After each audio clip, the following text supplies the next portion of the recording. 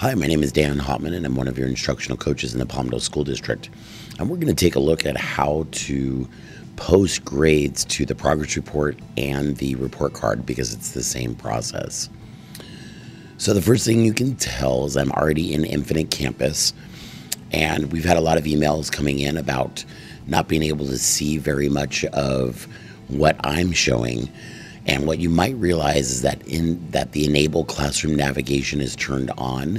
We want that turned off, and that'll kind of kick it into a different view.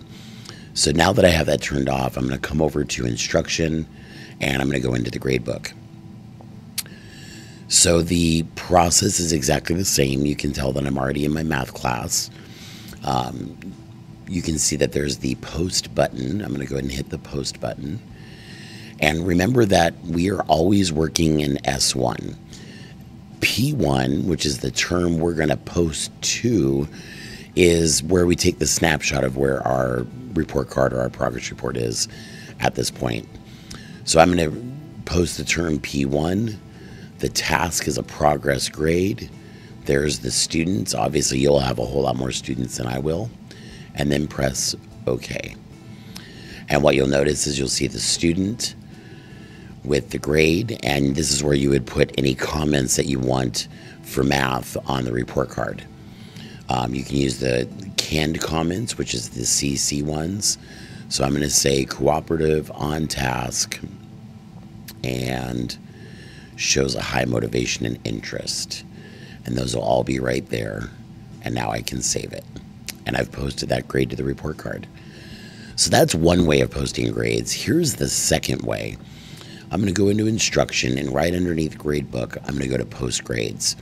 Now, I would recommend this for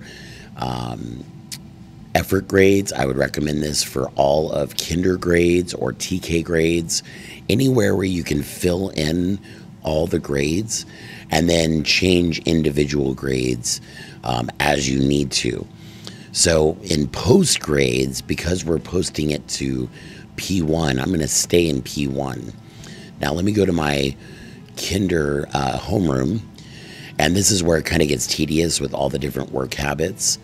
I'm going to want to fill those in with the grade, and in this case I'm going to do satisfactory. Now again, I only have the single student, but if you had multiple students, which I know you do, you'll be able to fill all those in for all those students.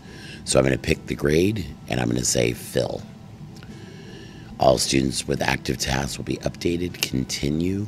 Okay. And now I've got the S in there.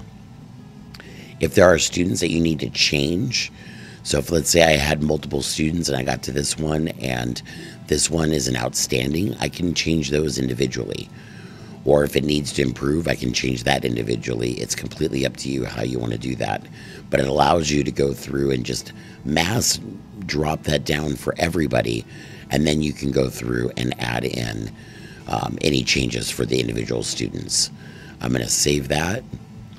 I'm going to come back here. Let's do that process again. So now I'm in work habits. I'm going to fill that in with the grade, satisfactory, and fill. Okay. And there it is. Save. Now, if you wanted to do that for the effort grades for math, so let me go to my math grade book that we were looking at earlier. And so you can see there's the B grade that we had earlier. I'm going to change that over to effort. And again, obviously, if you have more students, you're going to fill this in, the grade to satisfactory. If you want to have a comment that goes to all students, you can do that here as well. So for example, if I want my third grade to work on, work on your multiplication skills, or you can say facts, and when I fill that to everybody, they'll all get that. So those are the two ways that I would do grades, and you would just continue to move through on the section and on the task and get everything filled in. Now, if you want to check and make sure report cards are being done correctly, if you want to spot check them, so I'm going to go to Leroy's. So I'm going to go ahead and click on Leroy's name, and I'm going to go to student information. Here's everything about Leroy Jethro Fido. And on the right-hand side here, I'm going to scroll down and go to grades. And there's a couple ways I can check. The first way is to make sure that these are blue. So this is P1, math effort, math progress. He already has a semester grade that's working in conjunction with the P1, which is what we know. But if I want to see the whole report card, I'm going to come here to reports. This is a third grade student. So I'm going to pick the Progress 1 report for grades 1 through 5. And there it is. And so I can see that there is the math grade. So I know it's all coming in the way it's supposed to. There's the progress. There's the effort. So 2 ways to input grades, 2 ways to check on progress of your grading system and making sure that everything's moving over. And if you have any questions, feel free to reach out, and I'm more than happy to help you out. Have a great day.